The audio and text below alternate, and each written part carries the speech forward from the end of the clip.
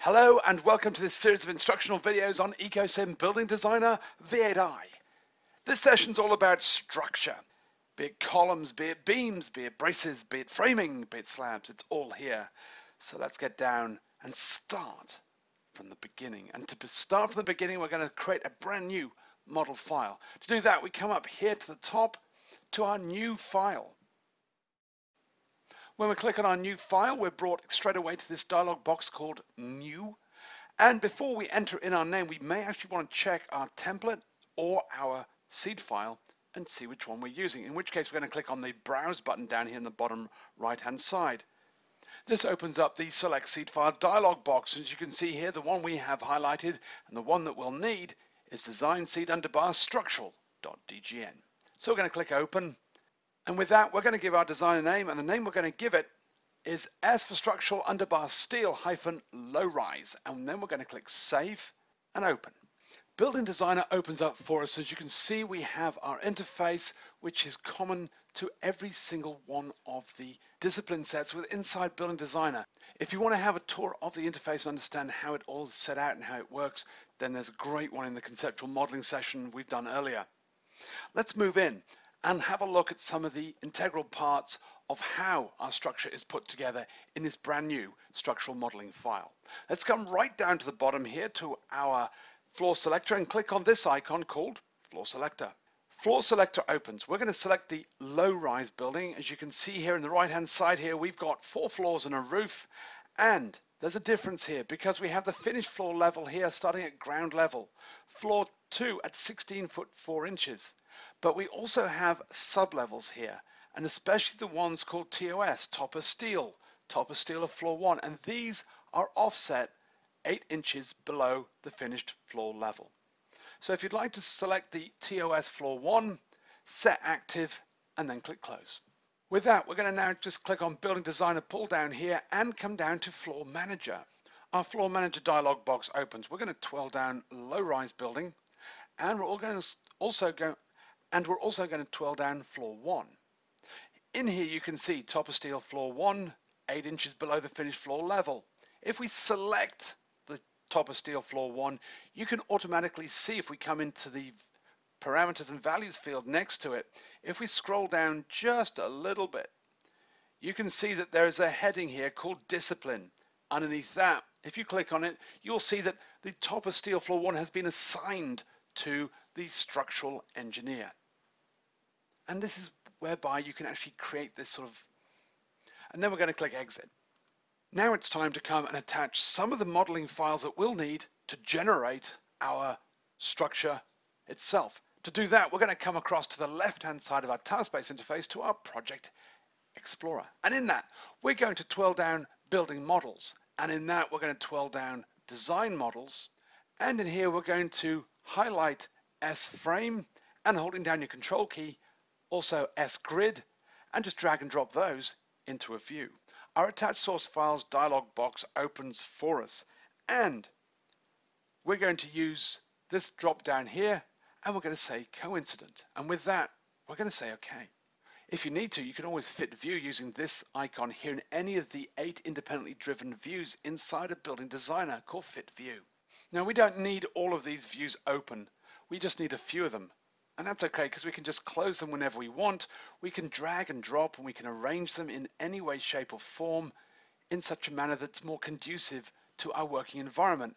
And we don't have to be exact, because if we can get them in their rough positions, we can use Windows Arrange to arrange those views for us. If we just come back in now, we can also, once we've done that, we can change their orientation.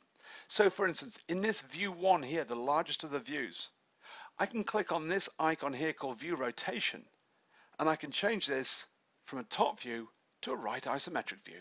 Likewise, if I come to my view 2, I can click on View Rotation here and just select that to top view.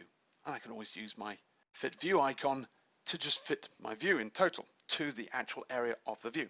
I can also use display styles. So here in view 1, I can click on this icon for display styles. I can come down to illustration and let's say without lighting, and impose that display style onto my model that I've referenced in. So let's set about, now we have this, with placing some columns. We have our grid, we have our slabs, and we have some columns that have been brought in from the architect's basic design. So we're going to come to our task-based interface, second row down, first icon, place steel columns primary. When I click on that, the place steel column primary dialog box opens up. First thing we need to do is click on this jump box here, and we're going to choose main column. As soon as we do that, we get a preview, we get a placement point in red as to how this column is going to be placed. You can see it currently, it's an I-beam. We're next going to come down to our standard section and click on the magnifying glass next to it.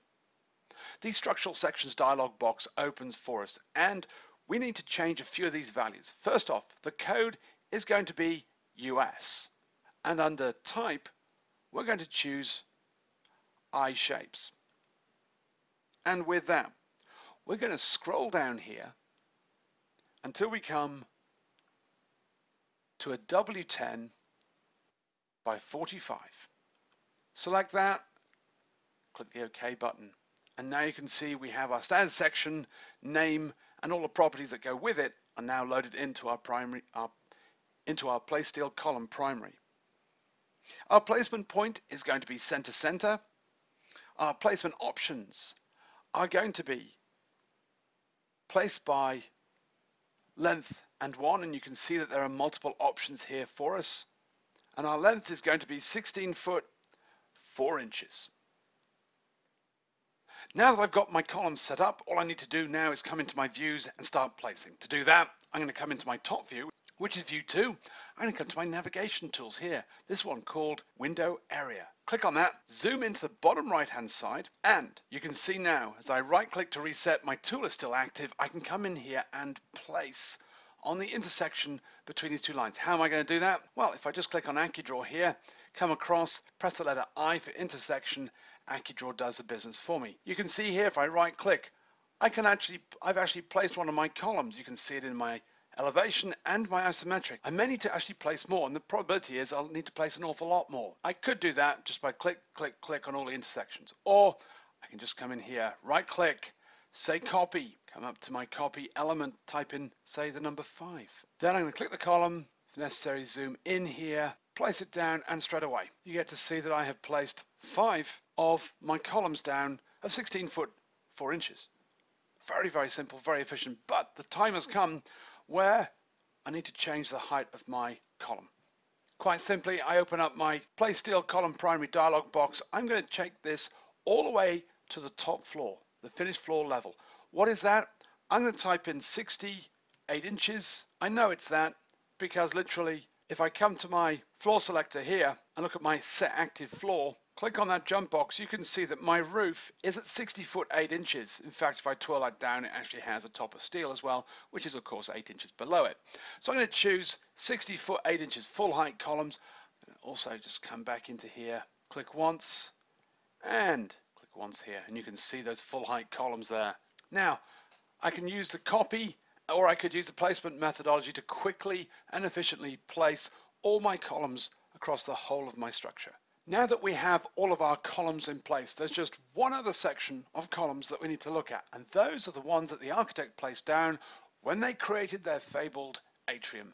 Let's zoom in on those using our window area tool here. We're just going to zoom in onto this atrium section here, and you can see there are some rounds here. If you pass your cursor over them, you'll get some information on a tooltip, structural element, level conc, reference. It's in a reference file. So what we need to do is to bring those into our active file, and therefore by doing that we take ownership of them, and therefore we can include them in any of our design analysis or any other operations that we so choose.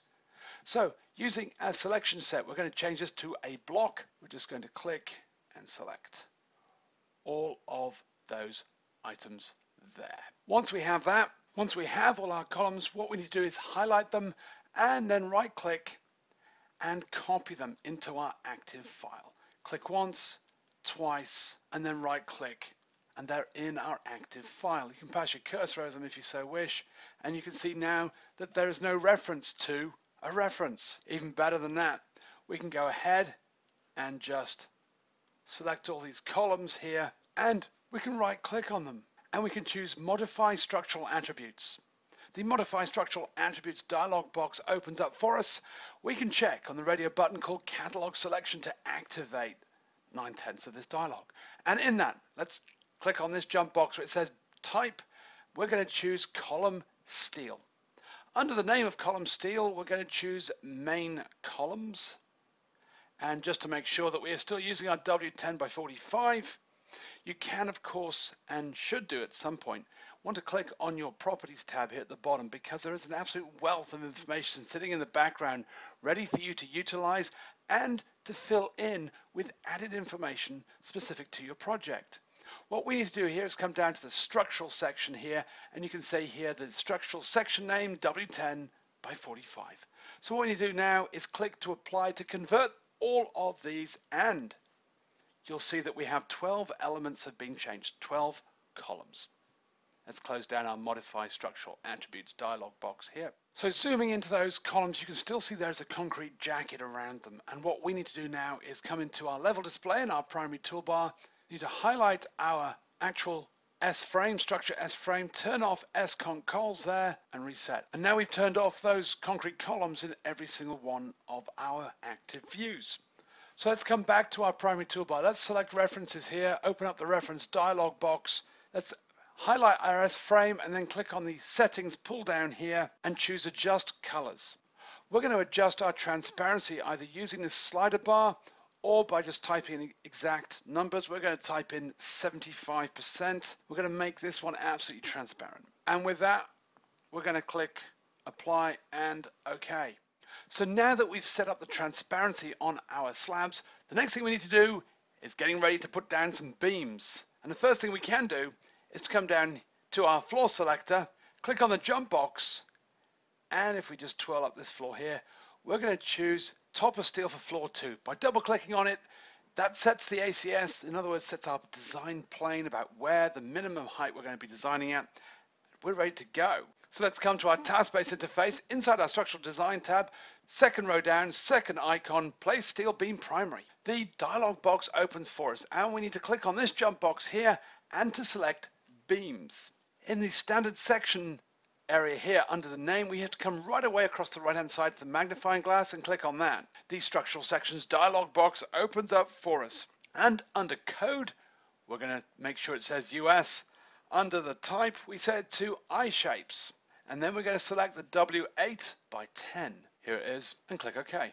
Our placement point is going to be top center. Our placement options are going to be by 2 points, and automatic coping is going to be on, and we're going to have cope to member connected by AccuSnap, and our clearance is 1 inch, and the web on it is 3/4. So with that, we can now start placing our beams. Once again, we're going to come into our top view here, and using our window area tool, zoom into the bottom right, and with this, we're going to start snapping to our steels and placing them down. You can see just how easy this is just by simply using my panning tools. And there is a full run of the beams. Right click to accept.